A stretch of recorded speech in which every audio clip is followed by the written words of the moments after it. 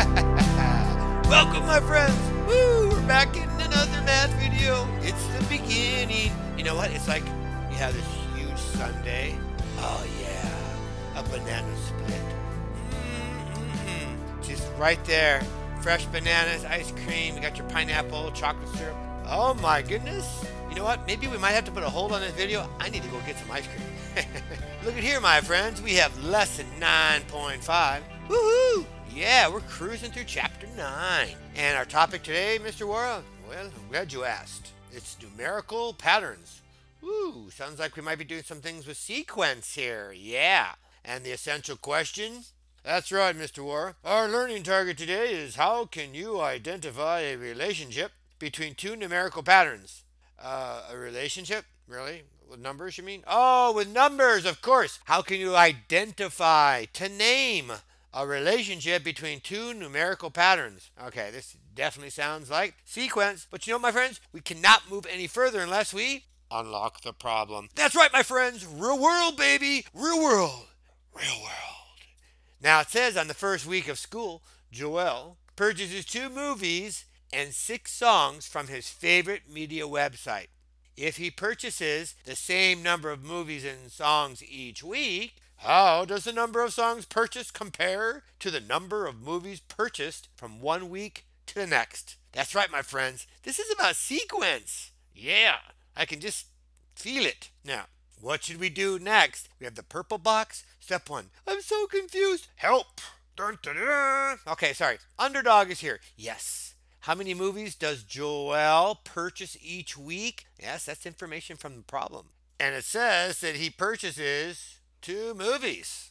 2 of them. Dos películas. Okay, for those Spanish speakers out there. Okay.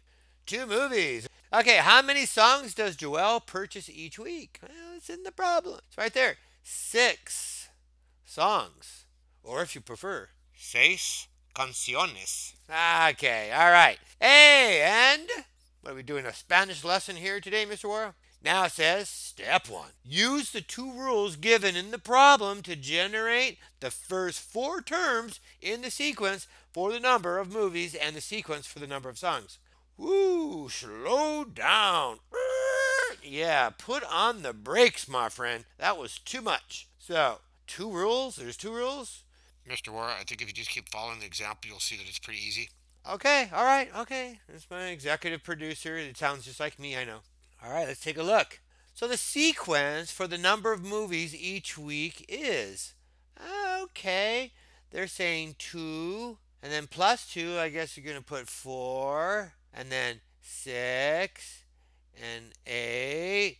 Is there a trick? That seems really easy. That's the sequence. Okay, and the sequence for the number of songs each week is 6, well, plus 6, 12, 18, 24. Okay, again, is there a trick?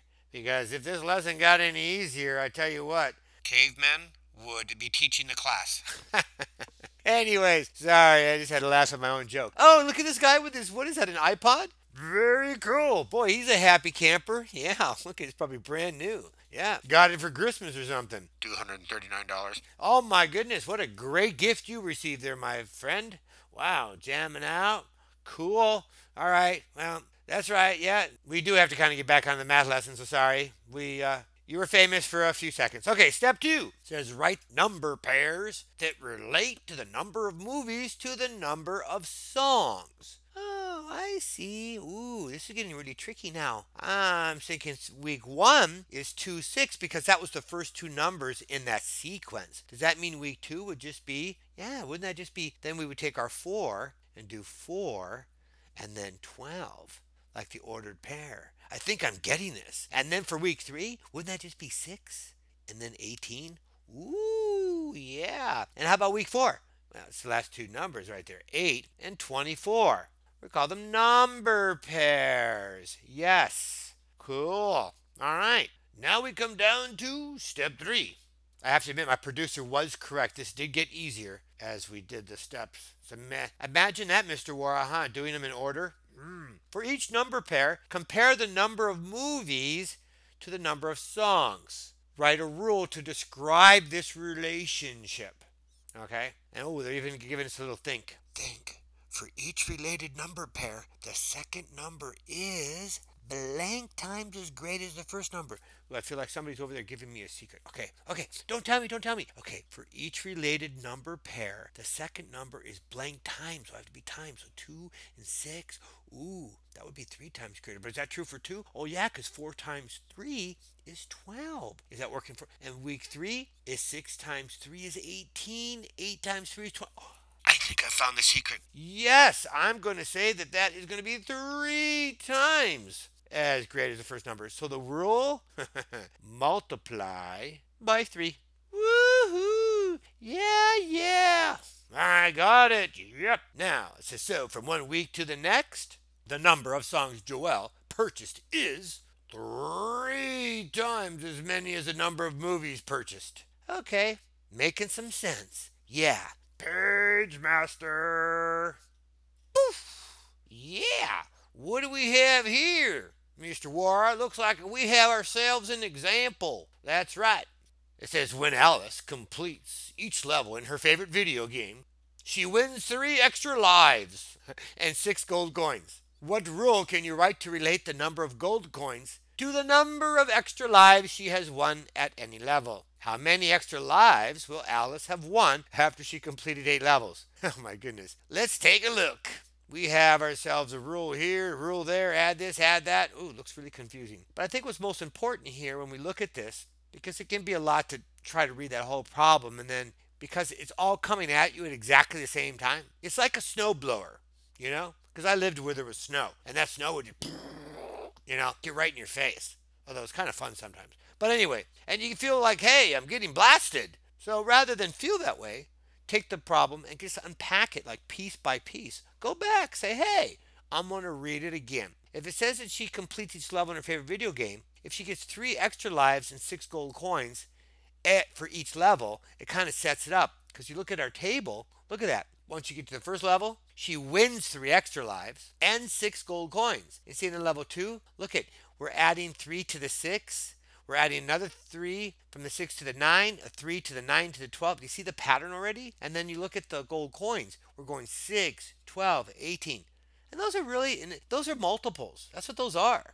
So if you look at that, then you can see right here, this is going to be add 3. I just said that. And this is going to be add 6 because we're adding 3 plus 3, right here. And then we're going plus 3, just like the one on the previous page. The same thing with 6. So here, we're going to be multiplying by blank or divide by blank. Well, if we have 48, you can look at this as you can look at it this way. You can think of that each level is being multiplied by 3. Because on this last one here, 4 times 3 is 12.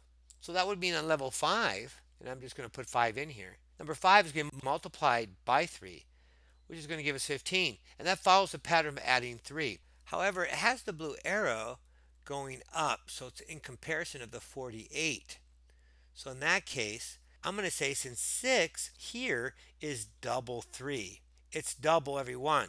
We have 18 and 9, 24 and 12. So in this case, 48 could be, if we were to divide that by 2, that would get us 24.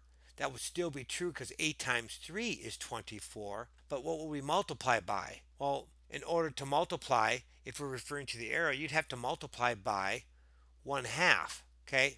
We're dividing by 2 or multiply by 1/2. We're making this into 2 equal groups, which would be 24. Okay? But if you multiply it by 1/2, that's 1/2 of 48, which is 24. Okay? I hope that makes some sense. I could see where this would be a little bit more confusing the way that they showed this, but the more you look at the patterns, and that's the key thing. Did we answer all the questions? What rule can you relate to? We did that. Number of lives. How many extra lives will Alice have won after she completes 8 levels? We did all of that. Now step 1 says, to the left of the table, complete the rule for how you could find the number of extra lives won from one level to the next. No, we kind of already did that. And this here, oh my goodness, I don't think this could be any easier. Remember, we already learned we were just adding 3. Did I do the whole problem up there again?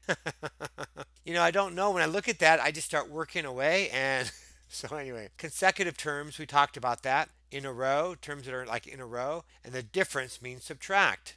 Okay, so we're subtracting those terms that are in a row, and that's what we did. 3 minus 0 is 3. 6 minus 3, see? So from one level to the next, Alice wins actually 3 more extra lives.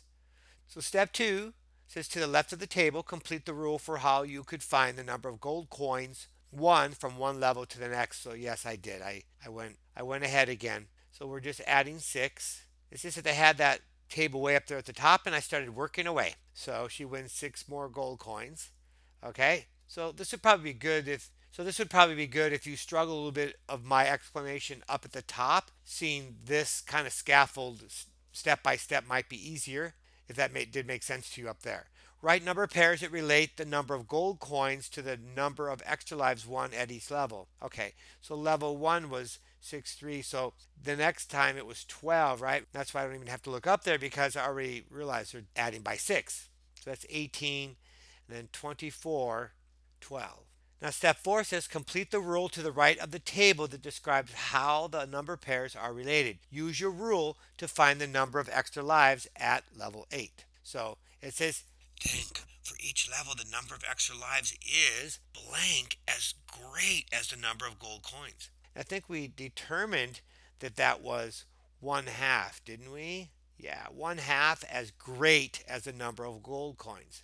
If the lives were 6 and the gold coins was 12, so it's 1/2 of. So the rule is going to be, which we put up there already, multiply by 1/2, okay, or divided by 2, or just divide by 2, or divide by 2. So after 8 levels, Alice will have won, and we determined it was 24 extra lives. Okay, math talk.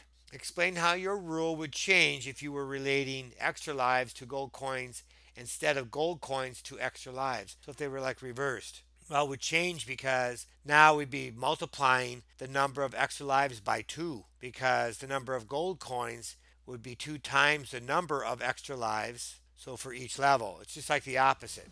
So that's how that would change by flipping those 2 around. Guess what, my friends? It's the end to another math video. I know. When we were talking about how it just started, look, it's already over. Poof! Now, my friends, live long and prosper.